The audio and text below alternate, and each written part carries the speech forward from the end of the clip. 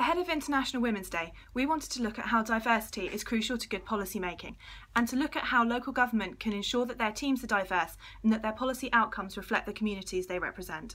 Too many areas of policy covered by local government that are still male dominated, and I'm thinking of infrastructure, highways, planning, etc. The most important thing is to put women in positions of responsibility in those areas, leading by example, reflecting the needs of their communities and making a difference.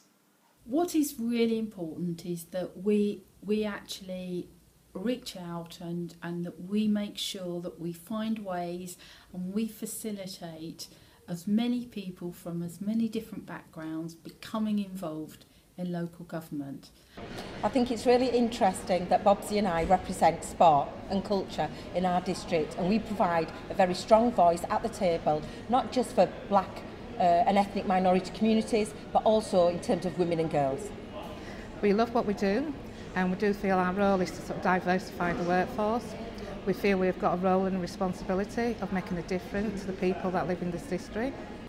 I think diversity is a really good thing, because we really do need to make sure that we understand and we're reacting to the needs of our community and to the needs of our residents. As a passionate feminist and winner of the Transformational Leader for Northern Powerhouse Women, I'd really like to talk about our Believe in Her campaign. We started it 2 years ago to try to promote confidence in women, particularly young women and girls at school and just starting out in the world of work. We passionately believe in it, and we really want you to do so as well. I also feel, as a female leader, that it's really important that we do always have a very mixed group, a very mixed cabinet and executive, which is what I have. And I find that as a result of that, we've really been able to draw on our experience to start to really move through a lot of changes and really move our council on to the next level.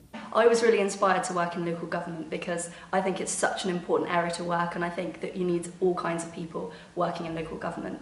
So I'm really early on in my leadership journey, but I'm really looking forward to progressing and giving back to local government.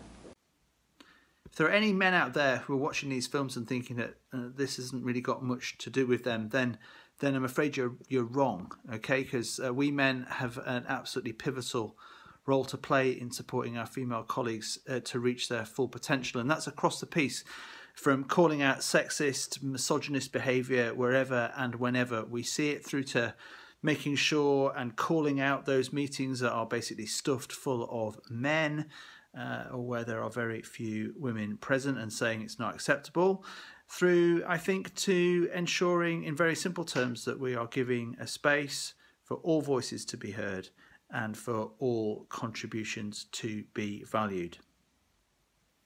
We get as many people involved in local government as possible, because what we need is that diversity to make sure that all aspects of our local community are represented, and that the council ultimately does the best for our local residents and the wider community. It's not just women that struggle and have the tensions of family and career, but quite often it's the case that they need that flexibility.